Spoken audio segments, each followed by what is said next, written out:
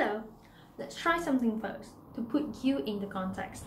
If you cover one eye, how does the world look like to you? How about the other eye?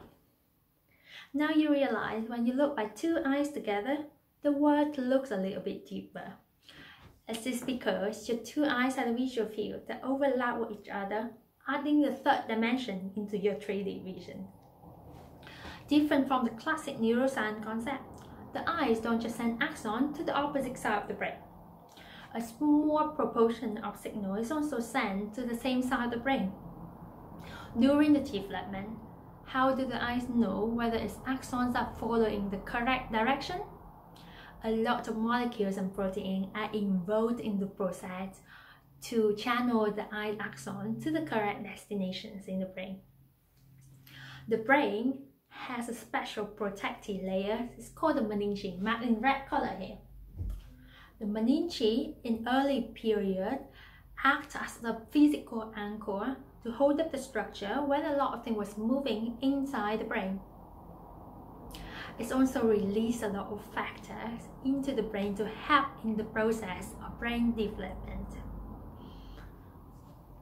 If you look closer, at some point the meningeal comes really close to the axon that sent from the eyes to the brain, but not many people study this function before.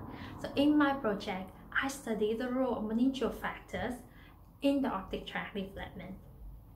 They are proteins that release from the meningeal that marked in different colors here. The one in yellow is enzyme that convert chemical into the active form that act on the optic tract. The cluster in blue, green, and brown are the proteins that we know to involve in process of structural development of the brain. My first candidate, SDF1, marked in red color in the middle, is a chemokine that we know the function to attract different group of neuronal cells to the correct location in the brain. We examine SDF1 and identify as expressed in the meningeal and also released from the meningeal to nearby the optic tract. How do we know whether it's really helping the optic tract development though? Step number 1. We know SDF1 acts on only two different receptors, CXCR4 and CXCR7. So we screen the eyes to see whether it helps these receptors to accept the signal of SDF1 or not. You look at the eyes picture here, the purple staining marks out the expression of the receptors in the exact group of cells in the eye that's gonna send the axon to the brain. So that's a good start. But what exactly the effect is? So we come to step number 2. Take out the pieces of the eye, put SDF1 in to test the direct effect. Look at the black panel here. Voila!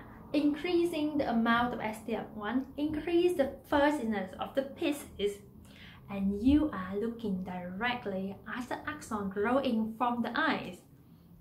So now we have the first-hand evidence to show that the meningeal factor actually help to promote the optic tract development. So now when we look at embryo born with different eye defects, we now have more clues to test where it went wrong, and maybe it comes from the meninges.